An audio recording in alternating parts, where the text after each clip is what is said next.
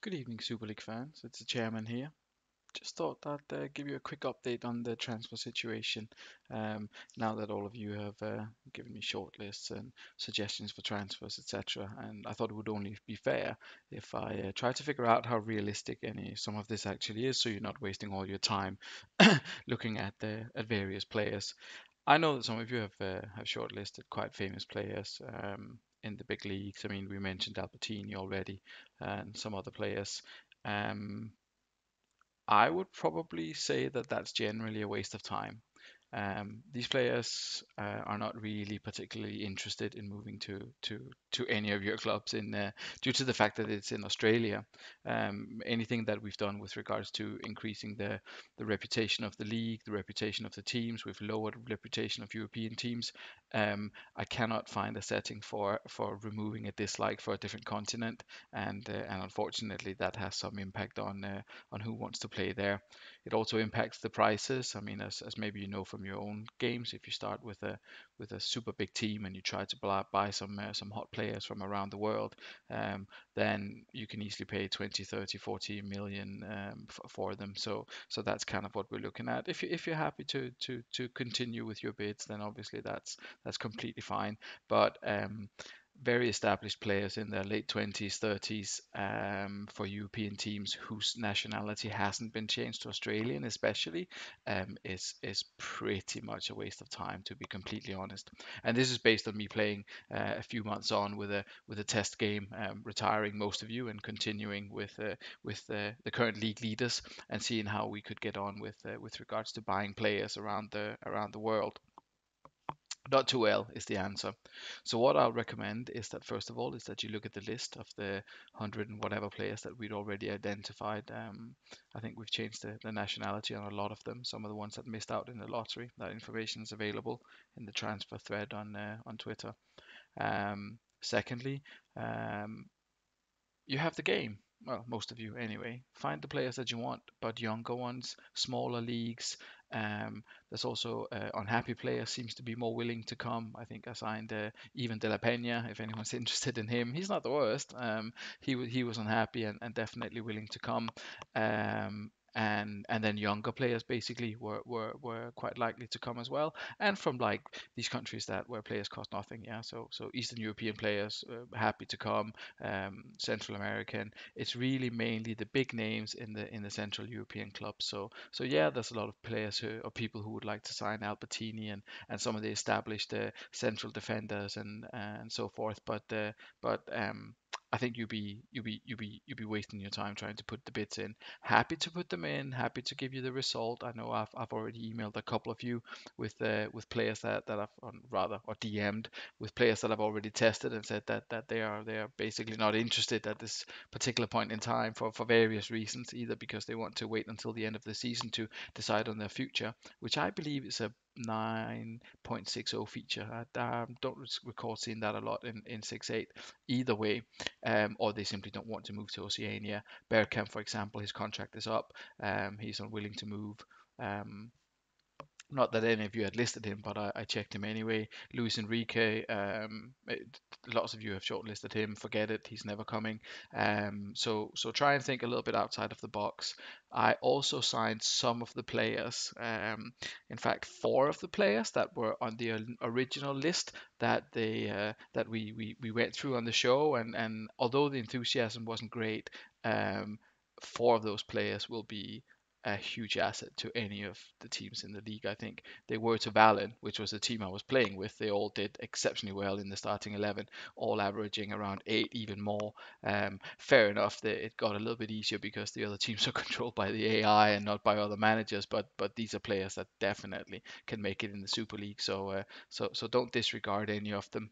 I've also sent scouts out to all of the corners of the globe, and they've come back with a bunch of players. I will try and find a nice way to share them so that you can have a look at them and see if it's something that you would be interested in, if you need other players.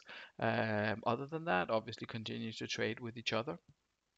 But bear in mind, if you're looking outside the Super League, this is the key message. If you're looking outside the Super League, you've identified established European players at 6, 7, 8, 9, 10 million that you think might be an addition to your squad. They won't come unless they become unhappy or something else happens. At the moment, I've been unsuccessful in signing anyone particularly famous. If you look at the interested player screen, for example, so we look at players that are based abroad, and you can see here there's Overmars, Albertini, Sergio. There's a bunch of lovely players here. Perhaps not as many as you used to because, or we'll maybe just clear the attribute fixing here. Perhaps not as many as you used to, but there are still some players based in Europe here, and you can see Albertini is the bottom one here, 8.75.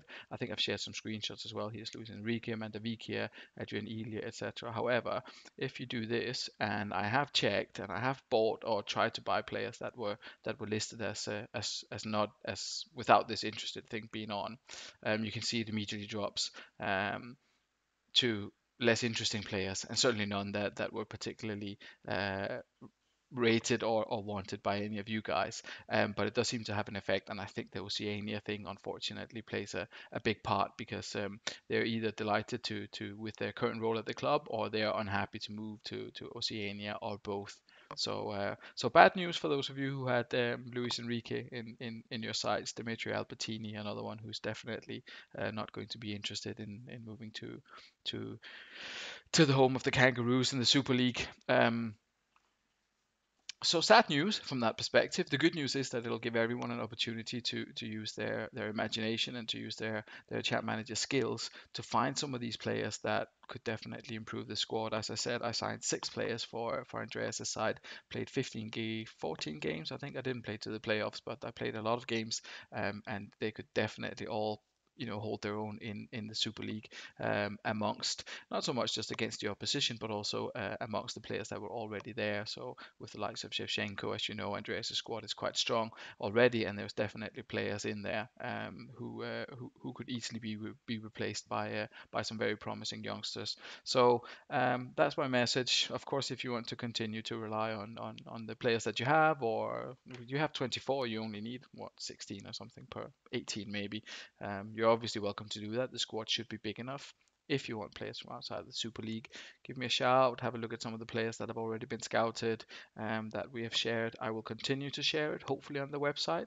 We're trying to get a little gallery going where scout reports will come up, and you can have a look, make it a little bit more interesting, a little bit more interactive, instead of just me rambling off names or sending things to Alf to put through CM Scout, just to make it a little bit more fun and interactive. And for those of you who have literally no interest in all this transfer messing about, that's completely fine. You don't have to buy anyone. You don't have to take part in any of this. If you want to do a couple of swaps with the other teams just to strengthen a few positions, that's absolutely fine as well. It's more about the actual interactivity and the entertainment value to do this, not to genuinely improve your squads, because they are already very, very strong. None of you need anything really, with the squads that you do have. You should be able to put out a decent side. So it's just a bit of fun, really.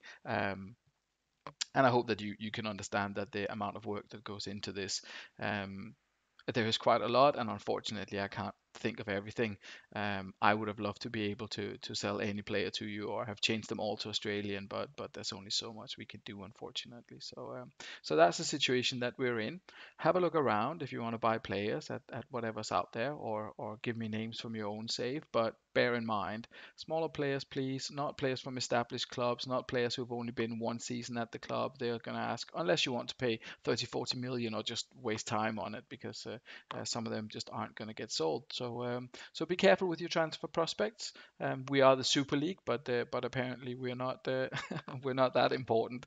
So we are still occasionally rejected by the likes of Barcelona, AC Milan, all these big clubs. But as mentioned, I've had scouts all over the world. I already have a bunch of candidates. Hopefully, I'll get some screenshots done later today, and I'll find a way of sharing them so you can look at some players there.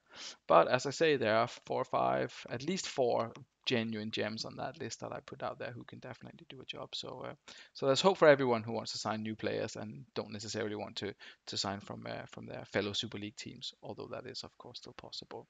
So that was my 10-minute rant or advice or a mixture of both on the transfer topic. So I hope you have an enjoyable evening, and I'll try and go and see how if I can upload an actual video rather than just doing these things live. I'm sure I'll figure it out. Have a nice evening.